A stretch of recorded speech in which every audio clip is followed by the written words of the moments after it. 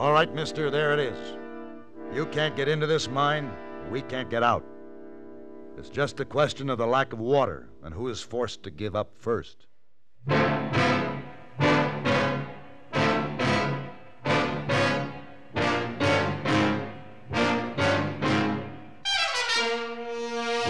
Have Gun, Will Travel.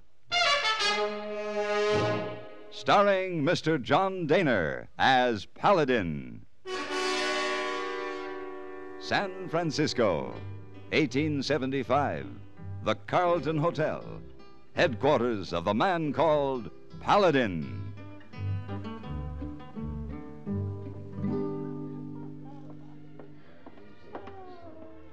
Oh, Mr.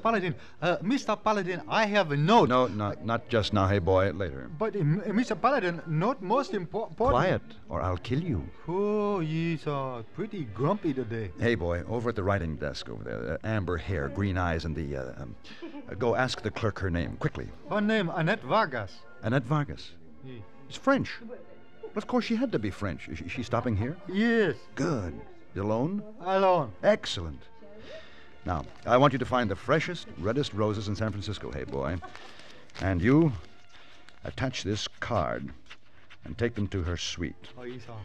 To Mademoiselle Annette from Paladin. Shall we say 8 o'clock for dinner? Sound all right? Oh, fine. You take his message now? Yes. What is it, hey, boy? Who's it from? Mademoiselle Annette. The what? She said to give it to you. Mr. Paladin, could we have a quiet dinner in my suite this evening and discuss a mutual friend? Mademoiselle Annette Vargas. Yes, sir. Can you do that? I can do that.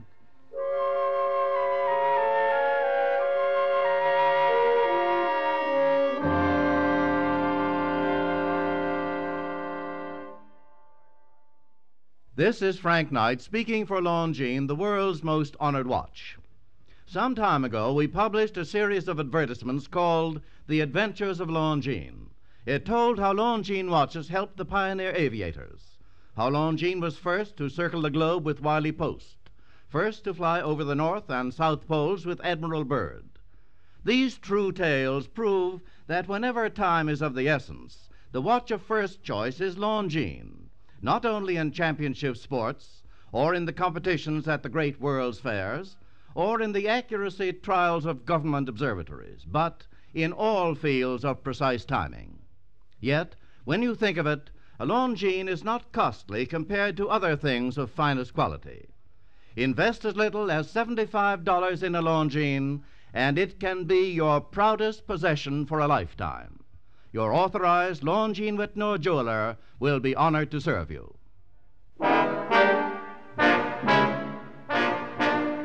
The dinner was set for 11 o'clock, late, but Mademoiselle Annette Vargas was appearing in a Continental Review at the Arcadia Music Hall. I attended the performance. On stage, she looked even more radiant than in the hotel lobby, and in the doorway of her suite, more engaging than any woman had a right to appear. You are Monsieur Paladin? At your service, Mademoiselle Annette. Please come in, monsieur. Thank you. And do not be formal with me. I have been in the United States now for nearly 3 years, and I have grown to love what people do with the English language, especially here in the West, and I like it a great deal. Champagne? I'm overwhelmed, Mademoiselle. Oh, you are not at all. You are wondering if I am playing some kind of a game with you. I am not, monsieur. There. Good health. À votre santé. I said I wanted to speak to you of a mutual friend. He told me of you. He said I would find you a firm, kindly man to be depended upon. Who is he, mademoiselle? Monsieur Leady Kane. Leady Kane? Oui. A lonely old man, Monsieur Paladin. You knew of his death? Yes, I did. But how did you know him? Where did you meet him? He came to see me backstage at the theater one night in Chicago. He'd watched 35 performances in a row and finally mustered up courage enough to come backstage and tell me that he liked me. Sounds like Leadhead. Then what? Well, we dined. It was an enchanting evening. He'd said things to me like, "You're so pretty, you make me want to yell." He talked of the sand and the sage, and the searching and the looking. Hard, hard years before he finally became rich. And then he was old. And then he was lonely. And then he met you. Yes, he met me. And that was the day before he died. He left me this. Please, read it. To Miss Annette Vargas, who has been a wonderful friend, I leave my entire share of the Rimrock mine. Poor, poor darling. I cannot accept it, of course. Why not? We must have a family somewhere who... He was alone in the world, Annette. Had been all his life. No, he meant it for you. You take it. Keep it. I know what he felt. Oh, but it is too much. I simply can't... Oh, excuse me. Yes? Oh, you Annette Vargas? Yes. My name is Vance Crawford, and I'd like to talk to you about Leady Kane. Oh, well, of course. Come in. Yeah?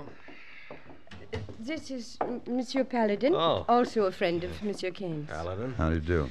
Look, I'll be brief.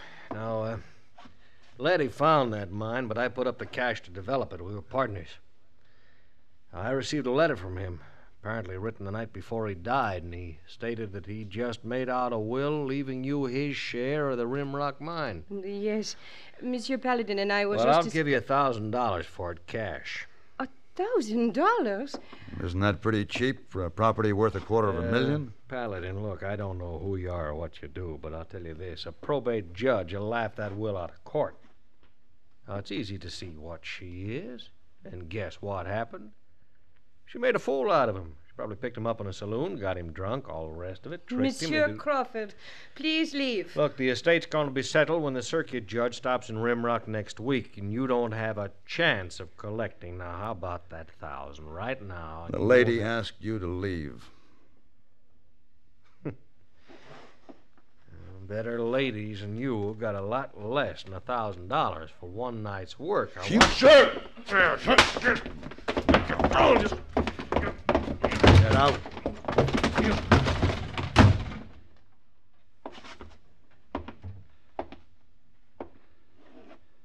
Now, Miss Vargas, what can I do to help?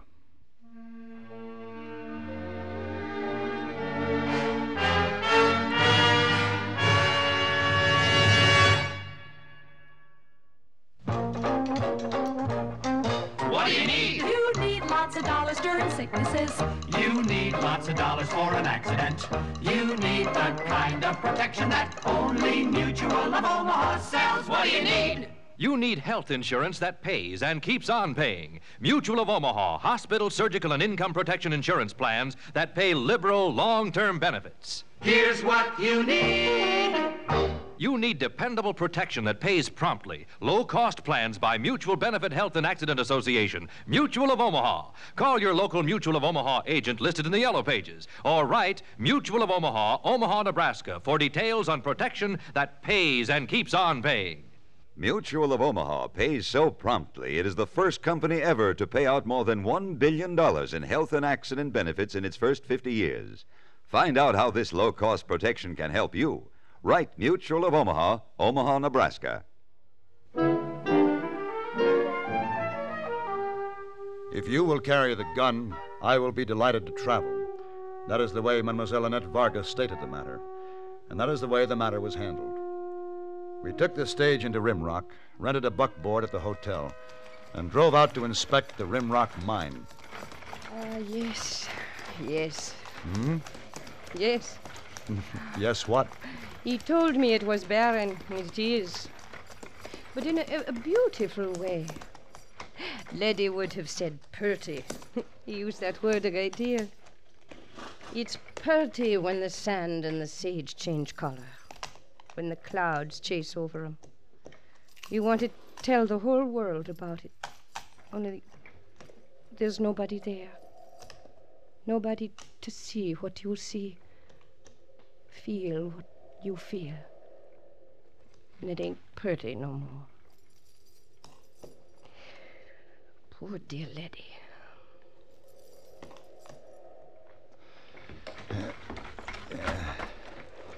Let me help you down. Thank you. So, how's it feel to be a lady of property? Is this all there is to it? This hole in the ground? They've only started to develop this mine in the last year, but there's $500,000 in that hole in the ground. Oh. Why aren't people working here? I've been wondering that myself. Oh, down. Who is it? That explains why there isn't anyone around. Witnesses would be embarrassing. Witnesses to what? Witnesses to your death. Come on. Oh, where? The mine shaft. Careful now. Keep your head down.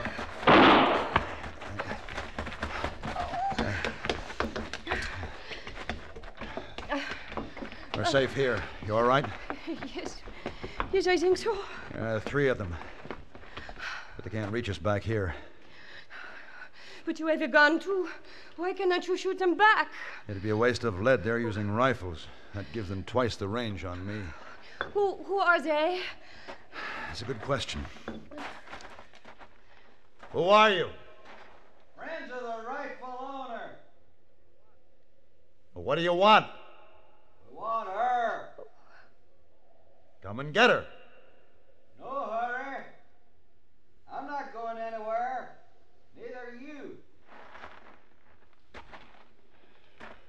Well, that's it. They can't get in. We can't get out.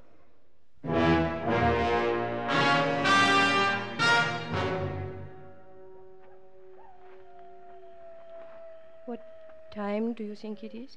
I don't know. Must be close to midnight. Monsieur, what is that? Coyote. Oh. Full moon always bothers them. Is there no other way out of the mine? A few air shafts. Too small to climb through them. What can they possibly gain keeping us here? Time. Leadhead's estate is due to be settled in court first thing tomorrow. Oh, I see. And if I do not show up with the will, it will all go to that man, Crawford. That's right. We must get past them. Get out of here. Well, you stay where you are, Annette. They'll just shoot us down running. What can we do? Come here. All right, now here. Take my gun and my hat. Now, you see the man down there with a rifle? Oui. You crawl straight for him. But he will shoot at me. No, he'll shoot at my hat. On this stick here. And let him. And while he's watching you, I'll try to circle around behind him. Oh, I see. I go. Be careful. As soon as he's seen you, I'll start around.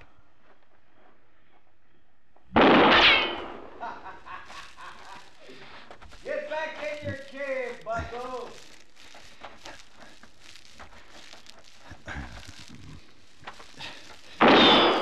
Looks like it's gonna be a long night.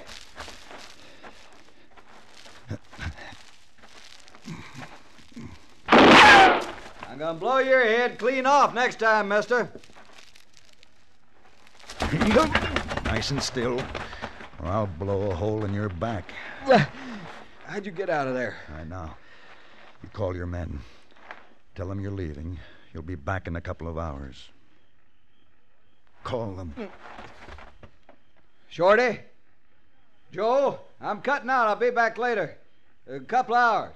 Tell them to stay on guard. You two stay on guard. What's that, You have to see Crawford. I gotta talk to boss. Do what I tell you, here. That was perfect. Now to show my appreciation.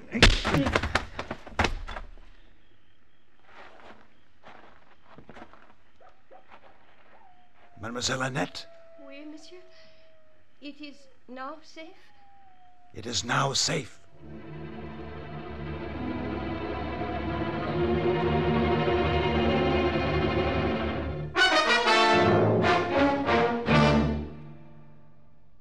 Sociable, up-to-date, debonair. What's this, a new word game? No, I'm just mentioning the qualities that people admire in other people. Oh, I see. If you're sociable, up-to-date, and what was that other word? Debonair? Yes, debonair. But listen to it this way.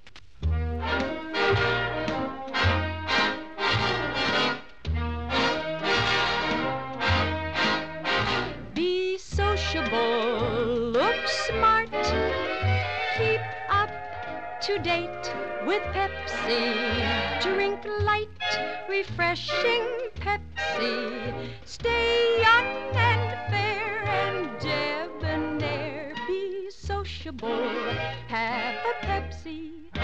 Notice how many of your friends are serving Pepsi-Cola these days. It's the up-to-date refreshment. Be sociable, serve Pepsi.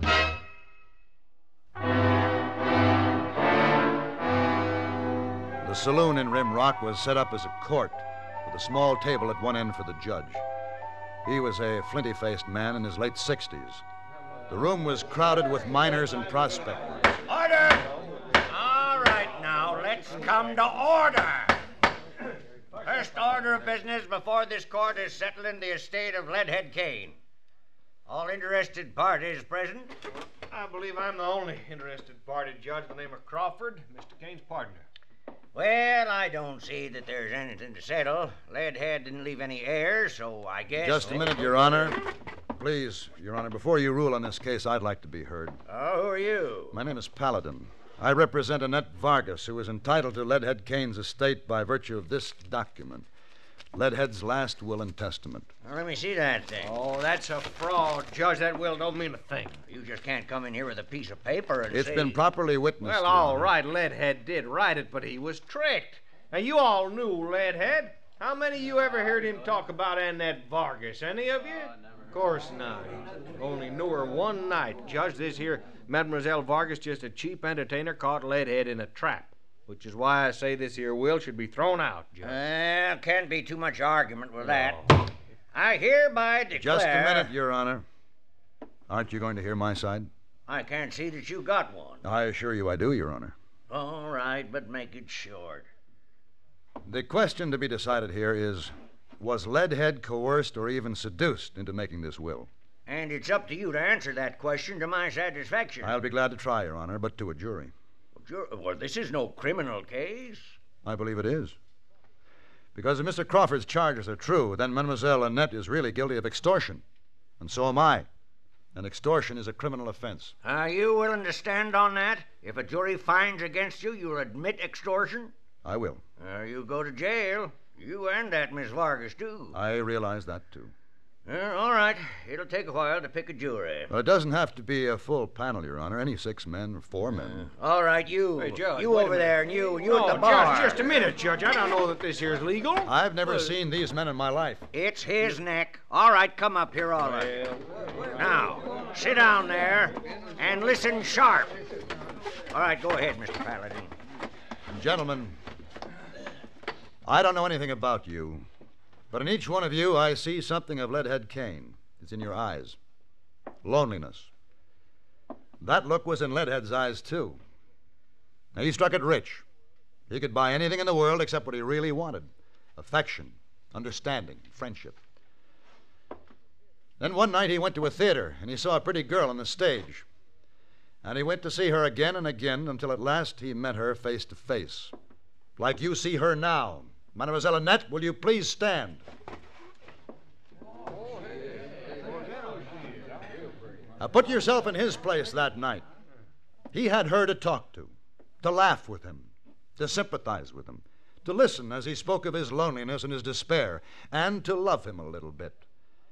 Now, gentlemen, I ask each of you to be Leadhead Kane for just 1 second of that night.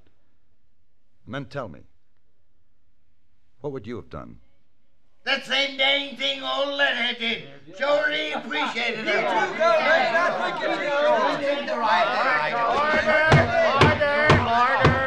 Order. is highly irregular, but a verdict's a verdict. This will of Leadhead Kane's leaving his share of Rimrock mine to Annette Vargas is proper and valid.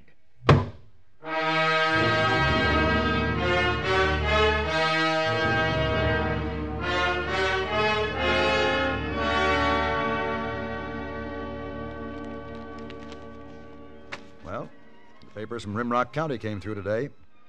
There's your mine. Now that I have it, what shall I do with it, monsieur? Let it sit if you wish. It'll be a very nice income for the rest of your life. I have an income for the rest of my life. Ah, those old men. Those wonderful, keen searchers for things in the ground. I will always see their eyes and feel their loneliness. Oh, here are the glasses, Mr. Paladin. Thank you, hey boy. Would you open the wine, please? Oh, yes, sir. Shall I pour? Yes, you pour. So, shall we drink to the mine? No. No, I would like to drink a toast to something else. To Leady. And so would I. To Leady Kane.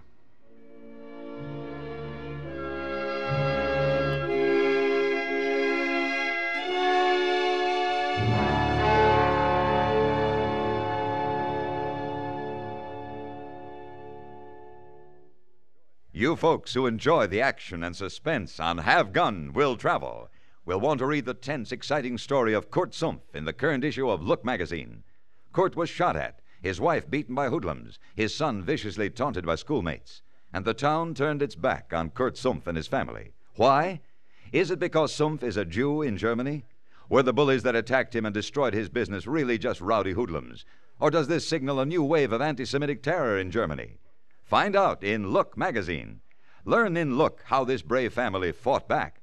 Why did American soldiers come to their aid? How did local and national authorities react to this brutality? Don't miss this chilling, behind-the-scenes story in Look of a man's lonely fight against bigotry and hatred. For a gripping story of heroism and hate, read Hitlerism in 1959, A Jew's Fate in Germany. It's in the latest issue of Look magazine at your newsstands now. Get Look today.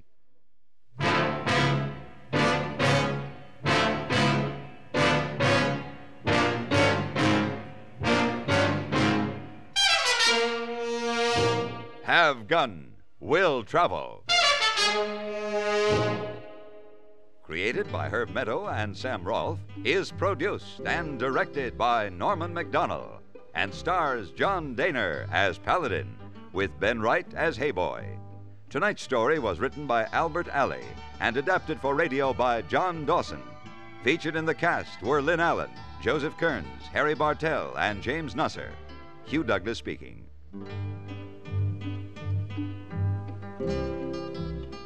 Join us again next week for Have Gun Will Travel.